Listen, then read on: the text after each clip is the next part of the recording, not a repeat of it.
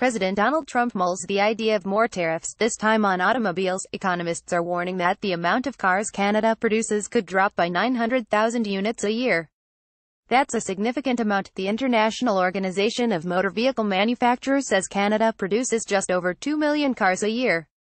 Read more. Canada still expecting intensified NAFTA talks despite Donald Trump saying he's not in rush for deal. The 40% drop would only happen if Trump enacts a 25% tariff on Canada and no one else, according to economist Royce Mendez in a report from CIBC. If the 25% tariffs is applied to all foreign markets, Canada would stand to drop production by 400,000 units, the report says. Read more. These animated maps show Canada has so much more to lose in a trade war than the U.S.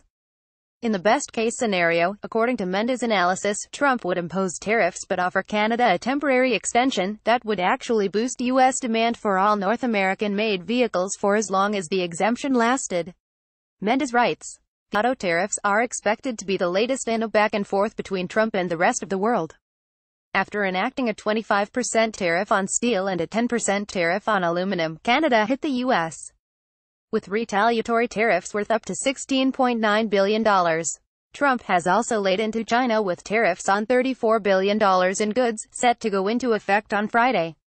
Read more. China pressures EU to issue statement against Donald Trump's trade policies, but Mendez warns that retaliatory auto tariffs might not be the best answer for the Canadian consumers. It's tempting to suggest that Canada could just raise its own tariffs and force Canadians to buy domestically produced vehicles, Mendez wrote, but it has one major blind spot. While Canada produces and sells just over 2 million cars and commercial vehicles annually, seemingly an equal supply and demand, it's the types of cars made in Canada that make it complicated. Read more. Buying Canadian, how to do it right, and why there will be drawbacks in North America. For example, the Toyota RAV4 is made in Woodstock, ONT. The Toyota Highlander comes out of a facility in Princeton, Indiana. Canada only produces a handful of models relative to the hundreds of choices to which consumers have become accustomed, Mendez writes.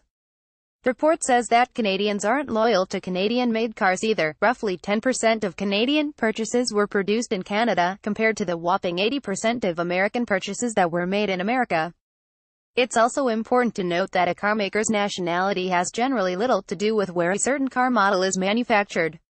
Most Canadians know that the big Detroit 3, Ford, General Motors and Fiat Chrysler have manufacturing plants on both sides of the border. But so do Japanese giants like Toyota and Honda or South Korea's Hyundai. Read more. Hurry up and buy. How Trump's auto tariffs could affect car prices in Canada. Also, don't forget that U.S.-made parts account for roughly 45% of vehicles assembled in Canada, Mendez said, explaining that less activity in Ontario car factories would ripple across the Great Lakes region. There are quite literally carloads of reasons not to raise tariffs, but that might not mean much. Mendez said, with Files for America Alini, copyright 2018 Global News, a division of Chorus Entertainment Inc.